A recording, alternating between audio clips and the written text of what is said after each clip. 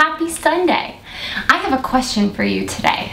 If you were going to try something new, maybe learn something that you didn't know how to do, that you'd never done before, where would you start? I think one of the things that I might do is see if I knew somebody who was an expert at that thing. So for example, if I wanted to learn how to knit, I might ask Miss Debbie. Some of you guys know Miss Debbie. She's one of our preschool teachers and she's an amazing knitter. She sent me these pictures of some crosses that she's recently knitted. Isn't she talented? Or if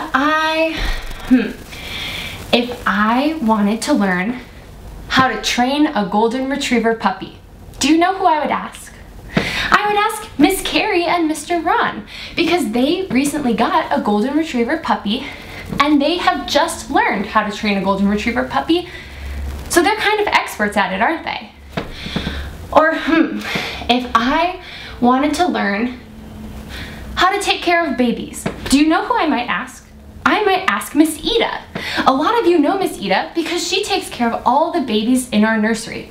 So wouldn't she be a good person to give advice about how to take care of babies? I think I have a couple more of these. Let's see.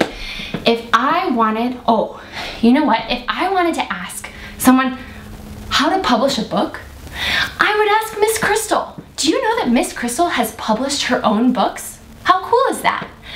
And let's see. If I wanted to, what if I wanted to know how to know all about the weather? Well, I would obviously ask Mr. Bill because he's a meteorologist. That means that he studies the weather. I don't know enough about the weather, but Mr. Bill he knows all about the weather. Or if I wanted to learn how to make delicious arepas, have you ever had arepas? They're so yummy. I would ask Miss Claudia because she makes such good arepas. Man, we have some really talented people in our church family, don't we?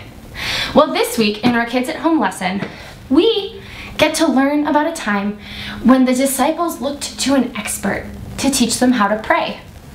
Do you know who they asked? Do you know who taught them the best way to pray? It was Jesus. Because who better to teach us how to pray than Jesus?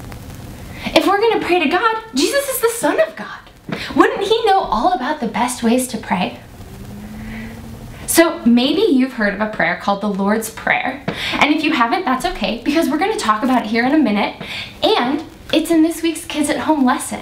So we're going to be learning about the Lord's Prayer, this special prayer example that Jesus gave to his disciples and that he also gave to us in the Bible that helps us to think about how we can pray through the expert example of Jesus.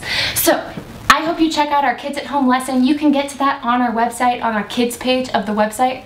And I hope you stay tuned because we're going to be talking about that more this morning too. So have a great day and I'll see you next time. Bye.